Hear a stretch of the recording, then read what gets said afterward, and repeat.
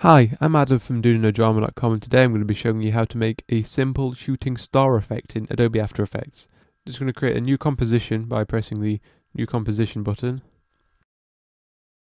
And I'm fine with those settings. Now we need to create a solid. We're going to be using Particle World, and to apply Particle World you need a solid to start with. So we're going to go up to Layer, New and Solid. And then make sure it's Make a Comp Size, then click OK. And now we're going to find the Particle World effect. Go up to Effect, and then Simulation, and then it's down here, CC Particle World. And then you'll get your particle emitter here with all the grids and everything. And if we sort of scrub along the timeline, we can see the particles being created.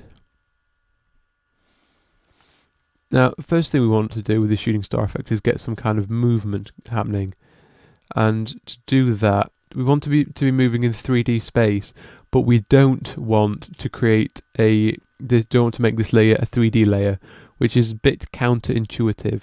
But the reason why we do it this way is because we don't actually move. We've got that white solid. We don't actually move that. That stays there when that's sort of like a viewing screen into the particle world, if you like. And then we move the particle emitter around in this solid. It's kind of weird to get your head round, but you'll get there. And first I'm going to press the E key to open up the effects preset, and then just open it down here and go to the producer tab, open that, and we have the X, Y and Z positions, and as you can see these can move it around quite happily. And I'm just going to set it just off the screen. Can't see that very well. There we go, it's dust off screen, and I'm going to set it back a little bit. Actually, let's bring it on screen. I'm going to use the Z axis and I'm just going to move it backwards. But you don't want to move it too far. But that'll do. Now move it back off screen. So we shall start sort of over here, and then I'm going to make it zoom down here and then back across the front of the screen. So I'm going to click the stopwatch on these three parameters to set keyframes. I'm going to press the U key, and that will just collapse all the other parameters apart from the ones with keyframe set. I'm going to move over about 2 seconds, and I want it to move over here. And I'm going to move it down. Also move it to about 0 on the screen, so it's now level with the screen. And then about a second or so later, I want it to zoom across, and I'm making this a little bit shorter because I want this to be faster.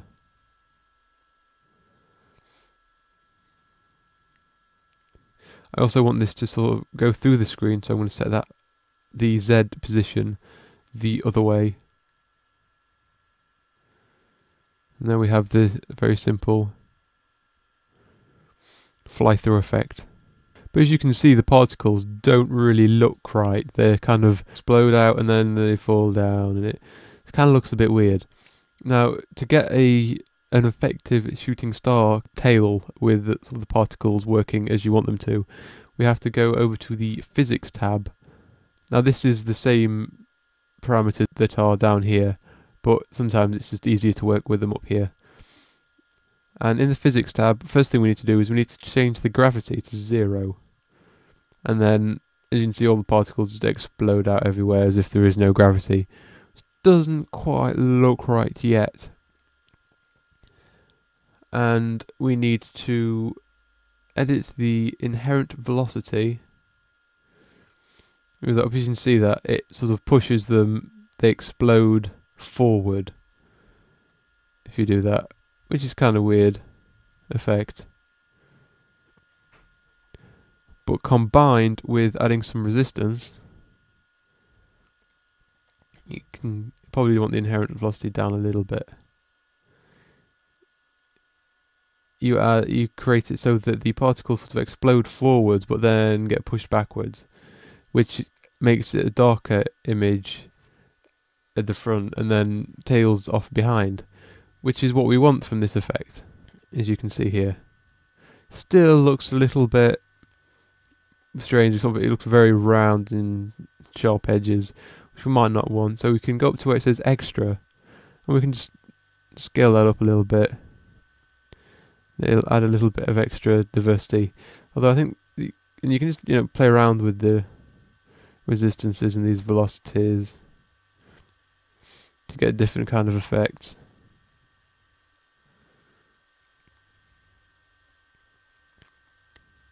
Also, this tail is fairly short, so if we go over to longevity and we just move that up a little bit, you can sort of strengthen or shorten the tail as you wish.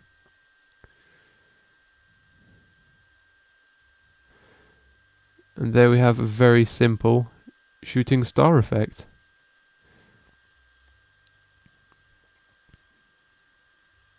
A cool effect you can do with this is to have the shooting star behind some text and then shoot across in front of the text. Because of the nature of the effect having to add it to a solid, if you do this, you will either have it in front of the solid or behind the solid. So I'll show you how to get around that now. So I'm just going to create some text.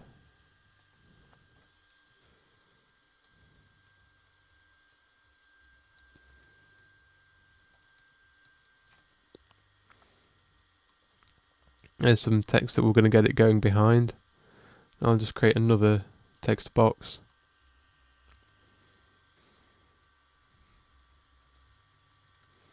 And we're going to get the shooting star going in front of this text. So I'm going to move this text behind the shooting star. So you see it's going behind that one and then it's going in front of that one, which is pretty cool, but at the same time you might want it to go behind that text, and if this was all one text box, that wouldn't work. If this was all one text box, it would either be in front or behind. So what I tend to do is when the particles have gone just off screen, go to Edit, Split Layer, and it will split the particle layer into 2 layers. So you can drag one to the top and have one behind. So you have the first half over here behind the text, then it splits to go in front, goes in front of the text. Sometimes you won't be able to just move the text behind it. Right now, if I move this text up here, it will still be behind this part of the shooting star. Another tip that is very useful for when you come to export your video is to make sure you have the grid turned to off. I have to do this on both of these sections now. But if you don't do that, as I found to my dismay, you export the grid on the final video, which is very, very annoying. I've been Adam from DoingADrama.com, and I've just shown you how to make a simple star effect in After Effects.